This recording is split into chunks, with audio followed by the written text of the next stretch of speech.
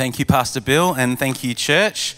It's great to be with family, and I bring greetings from CFC South, and I bring greetings from my wife in the front row. She's less far away than the rest of the church at the moment, and it's just a joy to be here. We haven't been to a service here, I think, in a couple of years.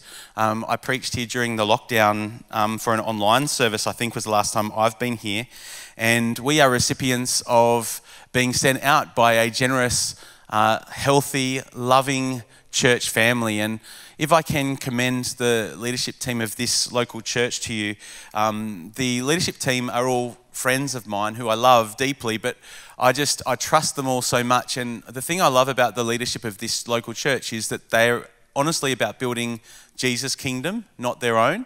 They are honestly about seeing Jesus' kingdom of love and justice and mercy spread not just in the western suburbs of Adelaide, but throughout our city and throughout the world. And so whether it's Alice Springs or whether it's in the southern suburbs of Adelaide, we are recipients of the generosity of this church that has planted around 30 churches in its history. It's a great heritage that you're all part of.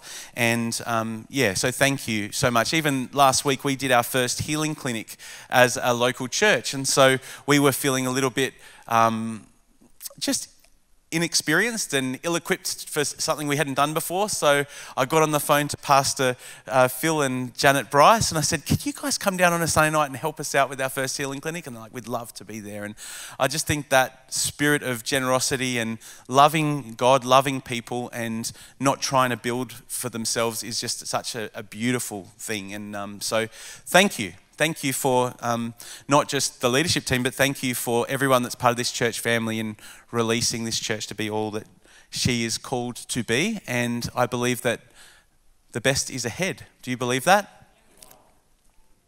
Can I invite you, if you're able, to stand to your feet for the reading of the scriptures? Psalm 116. I love the Lord, for he heard my voice. He heard my cry for mercy because he turned his ear to me. I will call on him as long as I live. The cords of death entangle me. The anguish of the grave came over me. I was overcome by distress and sorrow. Then I called on the name of the Lord. Lord, save me. The Lord is gracious and righteous. Our God is full of compassion. The Lord protects the unwary. When I was brought low, he saved me. Return to your rest, my soul, for the Lord has been good to you. For you, Lord, have delivered me from death, my eyes from tears, my feet from stumbling, that I may walk before the Lord in the land of the living. I trusted in the Lord when I said, I am greatly afflicted. In my alarm, I said, everyone's a liar. What shall I return to the Lord for his goodness to me? I will lift up the cup of salvation and call on the name of the Lord. I will fulfill my vows to the Lord in the presence of all his people. Precious in the sight of the Lord is the death of his faithful saints. Truly, I am your servant, Lord. I serve you just as my mother did. You have freed me from my chains. I will sacrifice a thank offering for you and call on the name of the Lord. I will fulfill my vows to the Lord in the presence of all his people, in the courts of the house of the Lord in your midst, Jerusalem. Praise the Lord. This is God's word to us today. And all God's people said? Amen. Do you want to take your seats?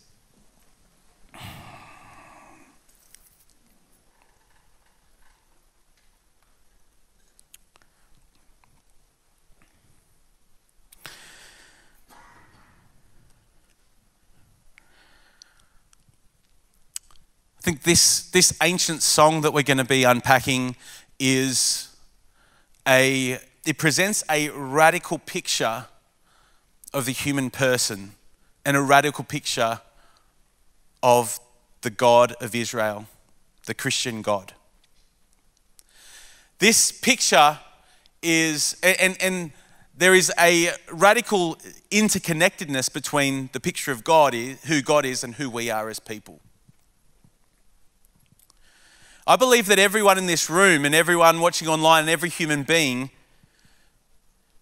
will one day have to grapple with the great questions of life, the great existential questions of life is, who am I? Where do I come from? Who is God? Where am I going? Is there a meaning for my life? Is there purpose to my life? What do I really believe? Not just what is socially acceptable, not just what is popular, but what do I believe at my core, and what am I going to give my life for? Because guess what? Everyone in this room is going to give their life for something. Everyone in this room is going to give their life for something, and it doesn't matter even if you just live your life being ambivalent or being agnostic or saying, I don't know. You are living your life with to your question or your agnosticism. If you just float through life and you just live a life of convenience, you are investing your life into convenience. If you invest your life into fear and dread and caution, you are investing your life into fear and dread and caution. Everyone has one life to live, and an unexamined faith is a vulnerable faith. There is a time coming where what you really believe will be tested, and we as a society, we as the church in the West, the Christian Family Centre at Seaton is being tested.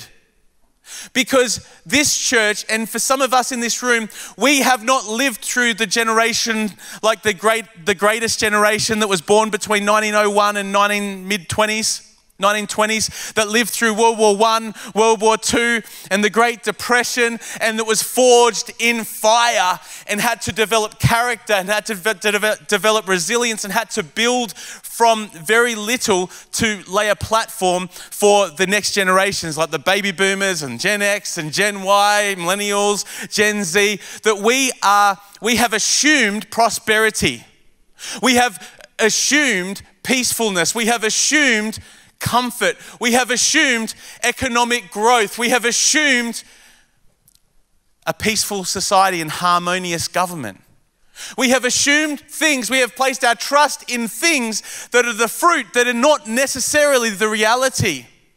And some of us, our Christianity is being tested. For some of us, our sense of just hope in the future is being tested. I have never led and pastored through a time like I am now. I've been a pastor for more than 15 years, and I've never led in a time where there's so many people disoriented, distracted, discouraged, and struggling all at the one time. In any church, there's people that are going through a health crisis, people that are going through a relationship crisis, but right now, I'm willing to bet that right now that a number of us are being tested about what do we really believe about who we are and what do we believe about God and his purposes for our world.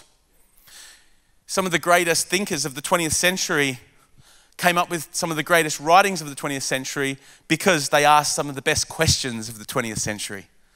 A theologian called Jürgen Moltmann, he was a German soldier that was arrested at the end, during World War II, and it was in a prison camp that a British guard shared with him a Bible, and he basically, in this prison camp, as a Nazi soldier, had this crisis of saying, what is my life about? And his question that he spent the rest of his career, he just died, I think, last year, actually, this guy, but he spent his whole career asking, where was God in the Holocaust? What kind of God would allow the evil of the Holocaust? Where is God, and is that God worthy of worship? And so he wrote a book about that, and it was called The Crucified God, and a book that was very informative in my development as a young Christian, actually.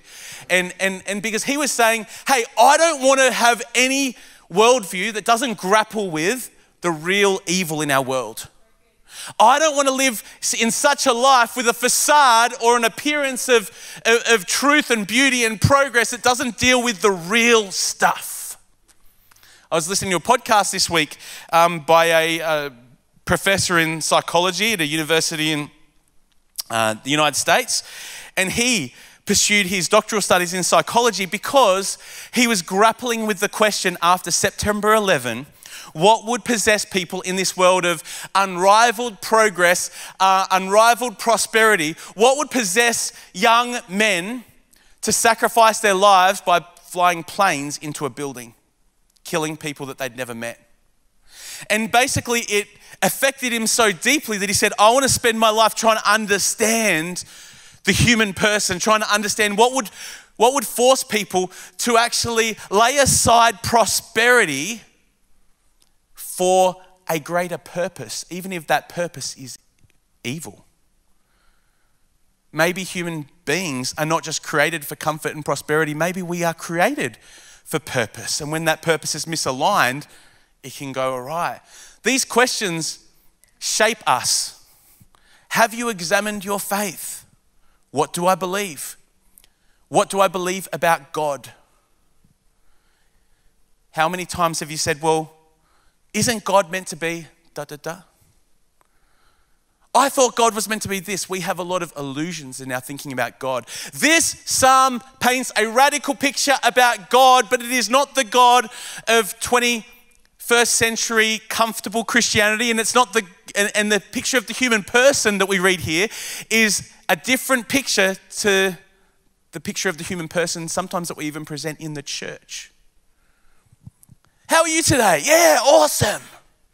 Praise God. How are you going? Yeah, it couldn't be better.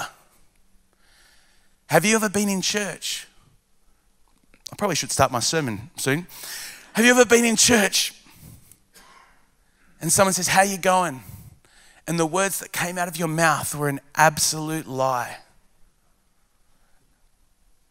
And not because you just didn't want to talk to that person because you didn't trust that they would be confidential, but just because you didn't have the ability to be emotionally honest about how you're really going. Well, this psalm has got some good news for you. It's an ancient psalm, an ancient song that the Jews would have read around the end of a meal during the 8th day of the Passover festival, where they would remember God's deliverance of them from bondage, slavery, and that God had mercy on them in the midst of his righteous anger towards evil. And aren't you thankful that God does have righteous anger towards the evil in our world? That one day there's going to be a purging and a purification of this world where the devil and all of his filthy demons are going to be thrown into a lake of fire. There's going to be a cleansing, there's going to be a renewal, and there's going to be a new heavens and there's going to be a new earth. And death will be dead forever. God has a righteous hatred and anger towards evil.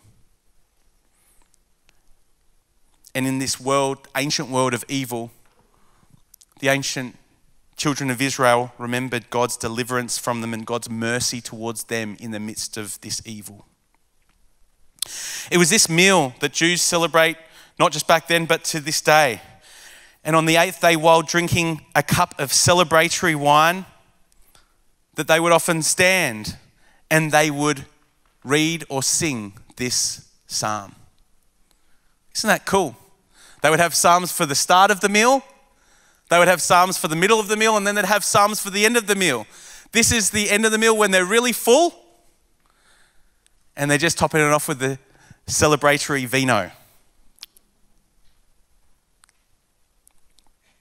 So what is the picture that we get in this psalm that is so radical? First of all, how are human beings, how are you and I depicted? The psalmist here, if you look in verse 3 and 8, has almost died. He is hysterical, unhinged. He is in a point of distress, anguish, and sorrow, and is calling out to God with no other ability other than desperation. The first thing I want to say is Christians that have not just the Old Testament, but the New Testament, isn't it amazing when we read about sorrow, anguish, desperation, we don't think about, wow, God could never empathize with this. We think immediately of Jesus Christ, the man of sorrows. We as Christians should be people that recognize that God meets us in our sorrow, God meets us in our anguish, and he has entered into that himself. That is a place of meeting God. That is a place not of running from God, that is a place where we meet God, because it is where he has met us. But the psalmist has died. Now, Was he really close to death? Maybe. But, you know, human beings are allowed hyperbole from time to time. Oh, I'm dying.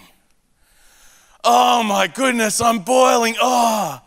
I mean, the way my kids carry on sometimes in the car, it's just, oh, I'm starving. You literally ate 30 minutes ago. Oh, like that's how my kids carry on. The psalmist has almost died. But not only physical pain and anguish and sorrow, but there's an emotional, psychological level of being unhinged to the point where he thinks everyone is lying to him. It says it here. Verse 11, in my alarm, I said, everyone's a liar. So the psalmist started becoming a conspiracy theorist. Hands up if you're a conspiracy. No. The thing about conspiracy theorists is no one thinks that they are. And I mean, don't get, oh, look, I'm not going to go down that rabbit hole, but because a lot of conspiracy theories do end up coming true and then they're not conspiracies anymore. No, I'm not going to go there. But this person is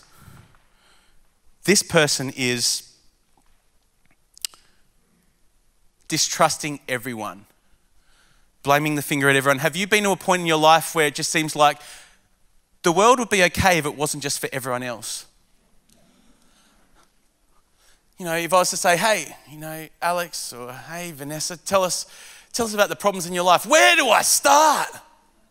I mean, the parents and the partner and the family and the kids and the work, and it's like, and we become, and it's like, the problem is everything. We become exacerbated with everything. We become unhinged from reality. We lose the ability to see things as they really are. This person is having a crisis.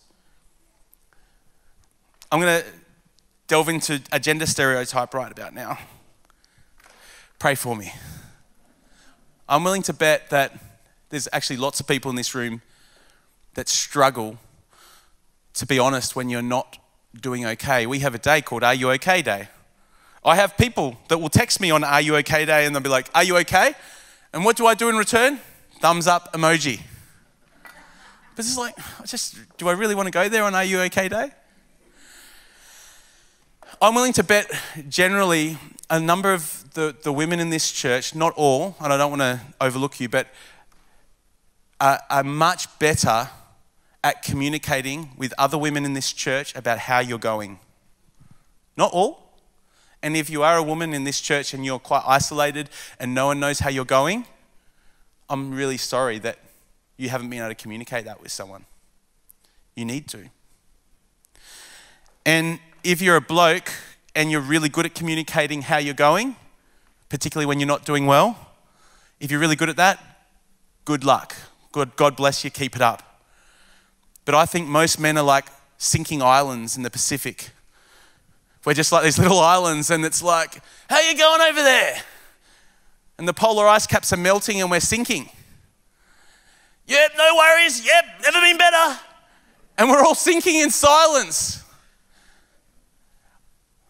There's a picture I had for the men in our church at CFC South that we're like sinking islands. And God has made us to be family. He's made us to carry each other's burdens, in words of Galatians, out of reverence for Christ. God wants you to be honest about your emotions and how you're going. To be a Christian is not to be fake. The psalmist here lays it out. He says, I as a man was falling apart. And when you're falling apart, you know what you don't need? You don't need karma. You don't need someone to say, hey, what goes around comes around. Yeah, it must suck to be in that situation. Yeah, you made some really bad choices. You're going to have to wait a few lifetimes until you start getting some good luck go your way. And people don't just need judgment in that moment. What do people need when they're in a pit of despair? They need someone from a solid rock to come down and rescue them. And so it is from that perspective that the psalmist says, I will call on him as long as I live. Why in his despair does he say, I will call upon God? It's because of the picture of God in this psalm. Let's have a look in just from verse 1. First of all, it says, I love the Lord for he heard my voice. Why do we love the Lord? Why does the psalmist say, I will worship him as long as I live? First of all, he loves the Lord because the Lord first loved him. I love the Lord because he heard my voice. He heard my cry for mercy. Before we can do anything for God, before we can tick off any checklist, before we can show our works of righteousness, before we can turn our life around, God meets us with mercy. Have you ever imagined, recently I saw someone at the shops who didn't treat me that nicely years ago. And that person, in a worldly sense, deserved me to ignore them at the shops.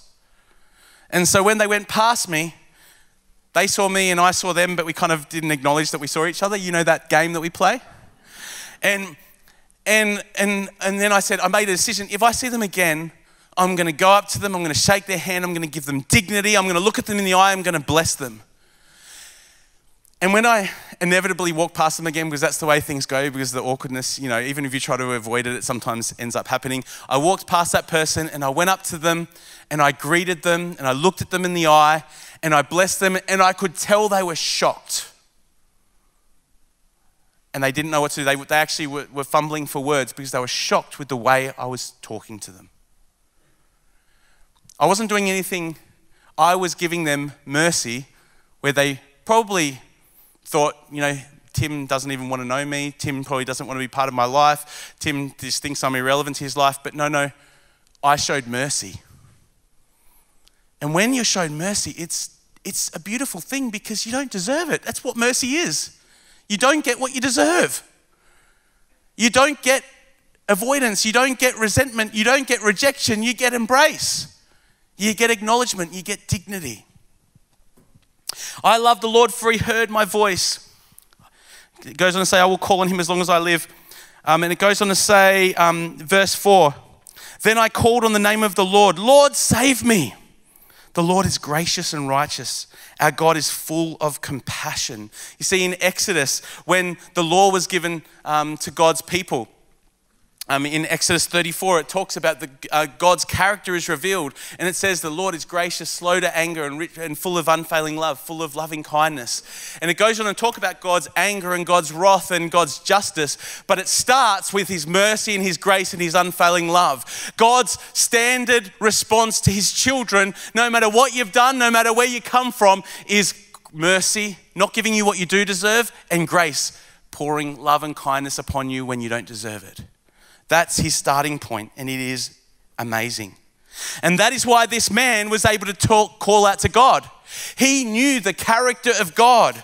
He knew the character of God. And my friends, if you have not sinned really badly, if you have not fallen short incredibly, if you have not realized that without God you are nothing, then you have not probably realized the riches of God's grace and mercy in your life. In the Sermon on the Mount, Jesus says, if you want to know what a blessed and a prosperous life is, blessed are the spiritually bankrupt. Blessed are the poor in spirit. Blessed are the meek. It's not the people that say, God, tell me, let me tell you how much of an asset I'm going to be in your kingdom. I'm an amazing public speaker. I'm an amazing business person. I'm an amazing people person. God, let me tell you, I'm going to be a blessing. And man, that church is never going to be the same after I go to that church. God just says, mate, that's not what it's about. If you want to know what a blessed life is, it's someone that says, God, without you, I wouldn't even have life. God, I am a sinner. And I am only now coming to terms with how, at my core, more often than not, I will choose self over you, God. I will choose self over others. I'm so sorry. But simultaneously, when you're overwhelmed by your own sinfulness, It's like you're in this swimming pool of sin and guilt and being overwhelmed by how much you fall short, your brokenness. It's like there's times where it's like a mirror, every aspect of your life. How can you get your life together when there's so many things that are broken and wrong? But if that was like a swimming pool full of sin and full of brokenness, it's like that swimming pool is thrown into an ocean of God's grace and mercy. And somehow the swimming pool doesn't seem so big anymore, because God's love and God's mercy swallows up and is bigger than our sin. Verse 4, it says, then I called on the name of the Lord, Lord, save me. You know, there's a word in the New Testament, a name in the New Testament for Savior, and it's the word Jesus.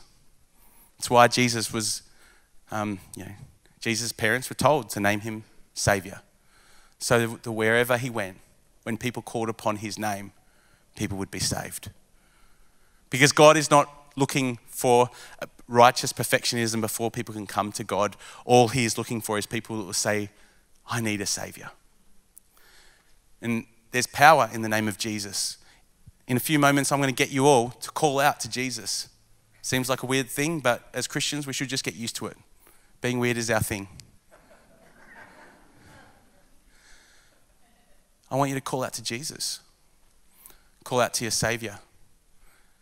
And thank you. Thank him that he has saved you. This is a radical picture of God that is different to every other polytheistic and monotheistic religion out there. This is a unique picture of who God is. Mercy, compassion, grace. There is something liberating about a God that meets you in your distress and transforms us in the midst of it. That brings us joy in the sorrow, that doesn't just try to separate us from pain, but transforms it. Kind of reminds me, there's something disarming about the mercy and grace of God. It reminds me of my grandmother. Often we talk about God as being like a parent, but I think parenting is just too hard work for the analogy to work sometimes, because parenting is a lot of fun, but it's a lot of hard work as well. I think the relationship that I'm looking forward to one day is being a grandparent. Eventually when my daughter, gets married at age 47 and then no, jokes.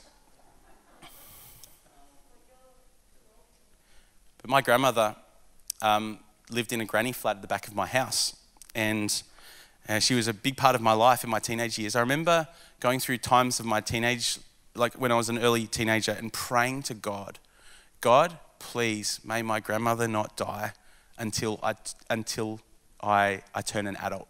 I remember feeling, I don't know if I can actually make it without her. She's such a big part of my life. Isn't that weird for a teenager to pray like that? But I remember praying that to God. Anyway, when my parents and I got along really well in the younger years, but in the teenage years, I fought with them quite a bit. And there was times when I was irritating them and they were irritating me, and it was just not peaceful in the home. Now, give me a show of hands if that... too close to home. But I remember at times I would retreat to my grandmother's house, and it was my sanctuary. We'd go and we would watch ER together, and we would also watch the X-Files. She was the best grandmother. And so I could watch all the shows that I wasn't allowed to watch with my parents with her. And and so I'd go in there, I'd get a can of drink, soft drink, I'd get chips. She'd get me an ottoman for my feet. And she just pampered me. It was great. I wonder why I went there, and she never told me off.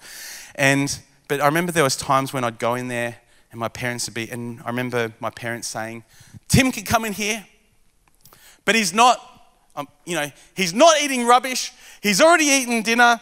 He's already had dessert. He's not eating rubbish, and he's not to watch that show, da da da da da. And then my grandmother would say, come here, love, yeah. And then she'd hug me, and then she'd be like, what's going on? And I'm like, Mum, this, Dad, this. It's so unfair. They don't understand. They should be thankful that I'm not out in the streets doing drugs like some of my other friends, and they should be so lucky having a son like me. And then she's like, come here, son. Now, honey, look, your parents are doing the best they can, and Mum's got a lot of pressure. And look, you just need to be, all right. It's okay. And she's like, I'll have a talk to Mum. And she's like, would you like a can of drink?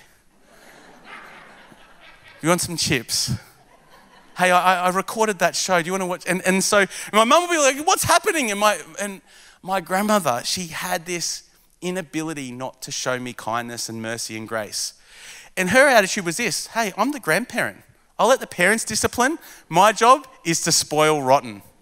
And see, my daughter has a grandparent like that too. And from time to time, like actually, my youngest son, Jude, one day his grandfather was taking him to school, and he was early, and he was told, you know, if you want to get some breakfast or like probably a hash brown or something before school, that's fine, you know, just we don't want to drop him to school half an hour early. And so Jude's grandfather, also let's just call him Bill V, took Jude and said, all right, what do you want for breakfast? And my son, my 7-year-old son said, I would like a blue slushie from McDonald's for breakfast. And then this man, let's just call him Bill V, said, are you allowed to have that for breakfast? And Jude said, yes, I am. Mum and Dad said yes. And so then Bill bought him a slushie for breakfast. And you see, God does discipline us, and God hates sin, and he does discipline us, and there is that element to his relationship with us. But I think when you're in distress, when you're not okay, when you're struggling to come to terms with your place in the world, your starting point is this ridiculous, lavish, almost irresponsible mercy of a grandparent poured out upon a grandchild that just feels like, oh my gosh, this person would do anything for me. And in the midst of that, my grandmother would whisper to me and say, when I'd go home, hey, be a bit easy on your mum. And the funny thing is, it motivated me to be easier on my mum.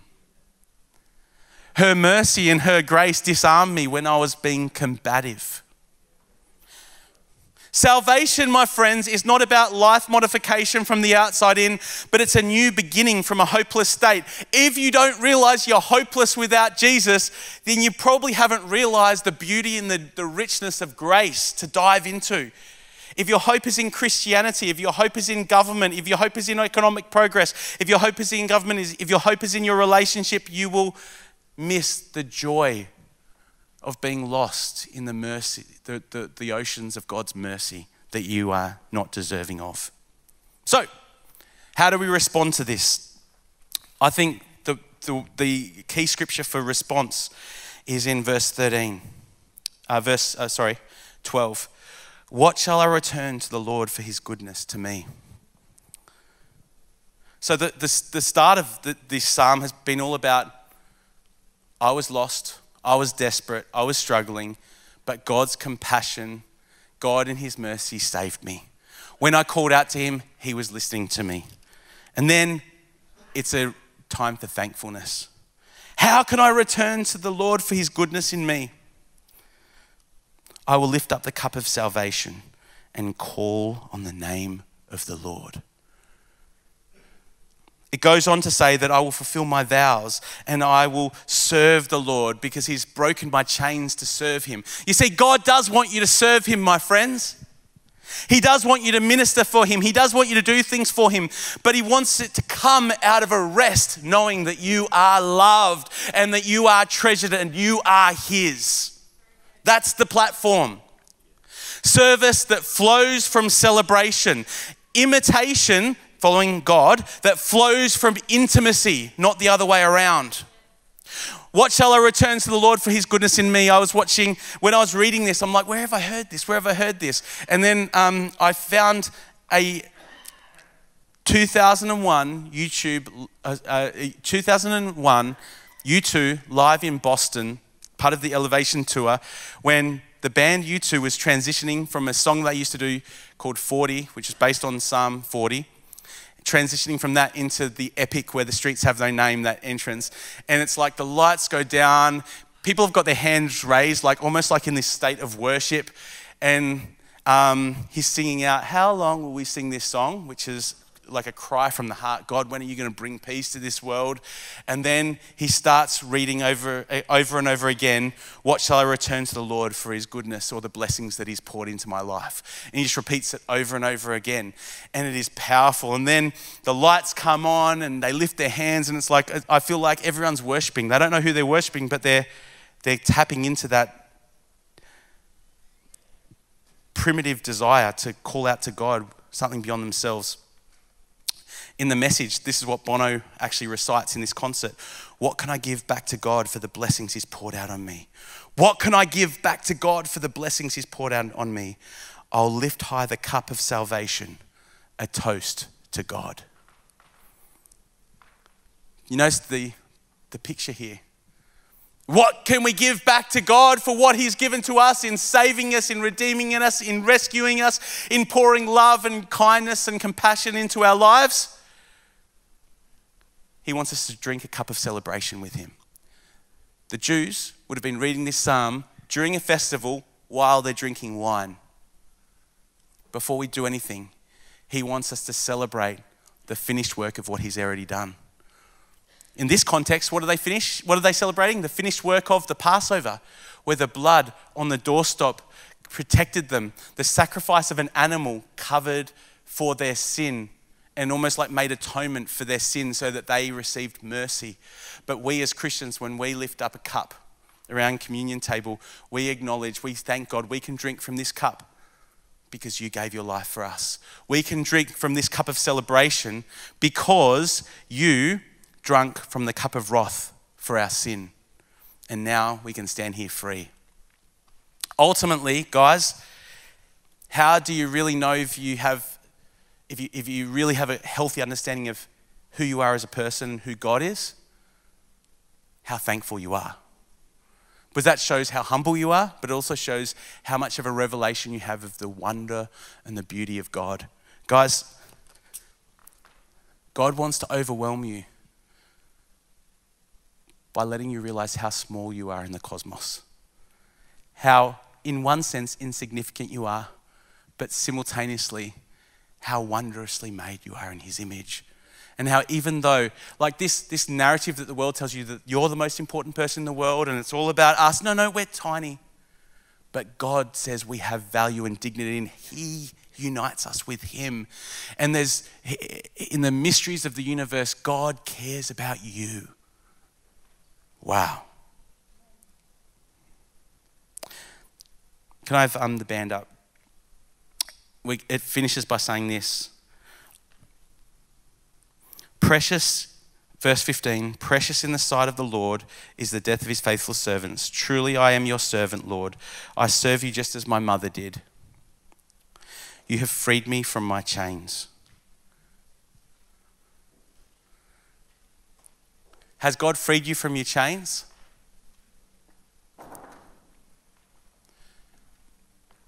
I will sacrifice a thank offering to you and call on the name of the Lord. And the name of the Lord is Jesus. I think now would be a really good time for us to thank the Lord. What shall I return to the Lord for his goodness to me? I think we should thank the Lord right now. I think we should call out to the name of Jesus. Will you stand to your feet? Please join with me as we pray. My first question is this. Like everyone to close their eyes, even people on stage, you can close your eyes as well. My first point was this psalm. It's a psalm of our great and compassionate God. But some of us are being shielded from receiving and enjoying his mercy, receiving and enjoying his forgiveness, receiving and enjoying his grace because we are not honest about the fact that we have been trying to save ourselves. We have been trying in our own strength to live our own way, and we are not okay. We are sinking. We are lonely. We are isolated. We are fractured. there is a disconnect in our life. We are sad all the time. We are distressed. We are conflicted. And we come and we sing songs in church. We are fearful. And there's a disconnect between the faith that we sing about and the reality of our lives. And I think that this morning, God wants you to realize that the blockage is not because of his character and not because of his goodness and not because of his love, but it starts with the humility to say, I'm not doing that well, and I need a savior. You might even be a Christian already, but you need a savior. You need God to save you from the predicament that you're in. God, who is rich in mercy, full of unfailing love. If you're here today, I'm not going to call you out the front for a counseling appointment or anything like that. This is between you and God, and it's up to you whether you talk to a counselor, whether you talk to a trusted ministry leader or someone like that. But God is compassionate. God has more compassion in his little finger than you do in your whole body, and he wants to meet you in your sorrow, in your distress. Will you just say, and like literally, I'm a guest preacher. I'm not going to be able to follow you up next week. It's between you and Jesus. Just if you want to put your hand up and say, I'm not doing that well. I'm not doing okay. Just put your hand up and say, Jesus, I'm being honest with you. Yep.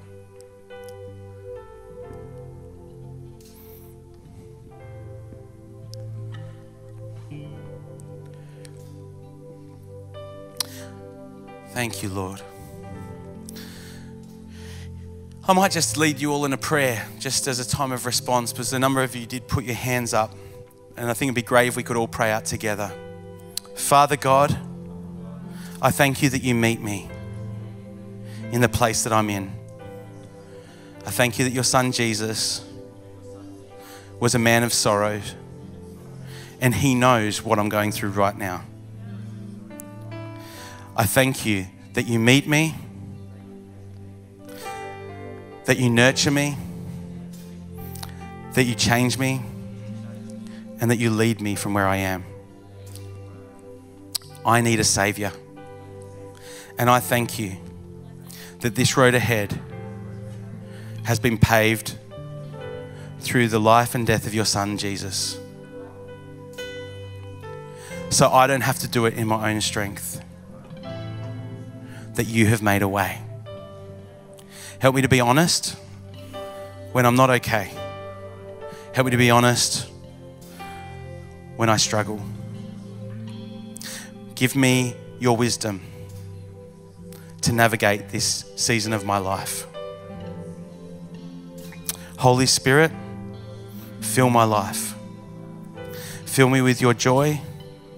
Fill me with your peace. And give me courage to make that next step. In Jesus' name.